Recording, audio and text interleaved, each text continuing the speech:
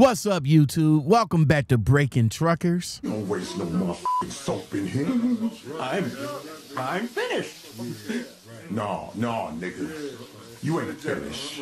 I've been watching you. You have? You ain't washed behind your ears or nothing. But I did. Trucker says he feels blessed after surviving 13 shots fired at his semi. So in this Facebook post / CDL Life article, you guys got to be more safe out here on these streets. Random people is just coming over here shooting at you for no reason. This truck driver is happy to be alive, and we about to talk about it. Joseph Earl Walker, a young truck driver, was just doing the damn thing. He went to sleep. He said in his Facebook post, "No more wasting time. Let's get it." Hold on!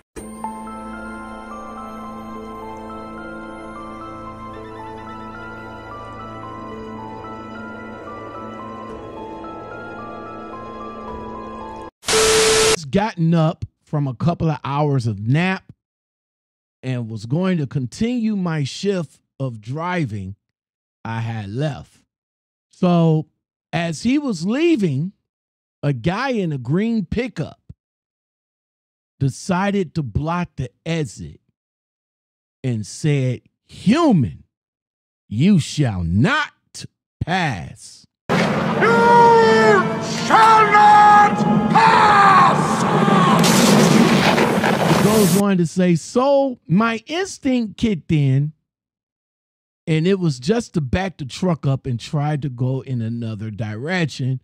But he came charging at me with a metal rod of some sort, smashing windows, mirrors, and everything.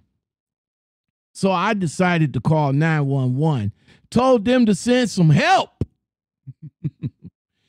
So I put the truck in drive just to scare him away from the truck.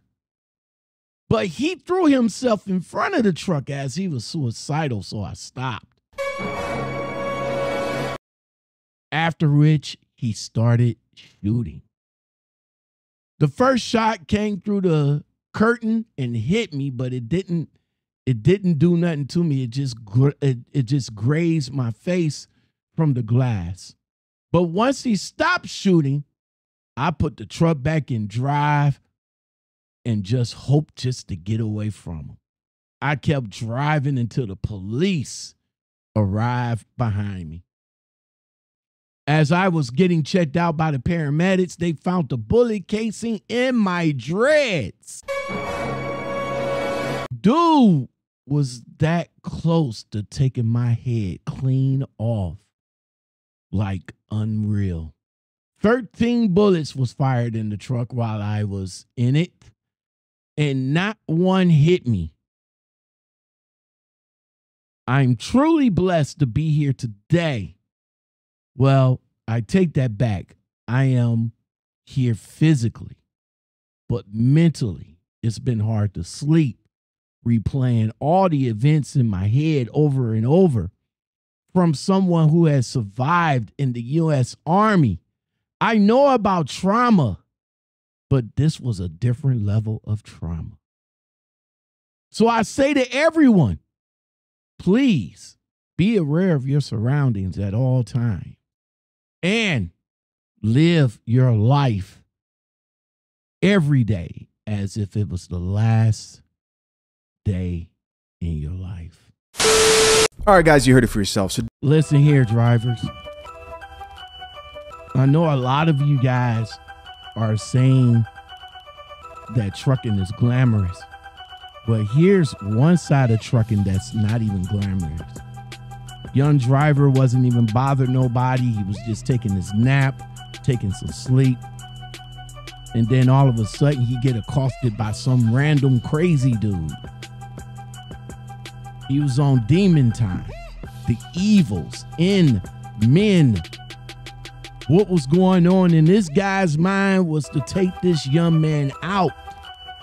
for no reason. Didn't bother him. Didn't get out at him. Didn't cuss him out. Didn't camera culture the dude. It was about time for him to put in survival mode so he can get up and out. He thought to himself, like, yo, bro, I'm not going to, let me just scare you a little bit, but you jumped in front of the truck like you want me to hit you. Now, I'm about to tell you this much, driver. I don't know what I would do in that situation. I would probably be scared out of my mind. But I tell you what, though, if he jumped in that truck while I was trying to get away, what would have happened to him wouldn't have been my fault. It would have been self-defense. So, young driver, I appreciate you being here, but drivers, if somebody jumps in front of your truck after shooting 13 shots at you, it's time to go. And don't worry about looking back. Don't worry about looking back. Like this young driver did, he looked back and saw the police was behind him. That's when he pulled over. It's crazy. So I hope and pray that you guys will be all right. I know that a lot of companies don't allow us to have our own personal protection, but we're going to need it. We're going to need it.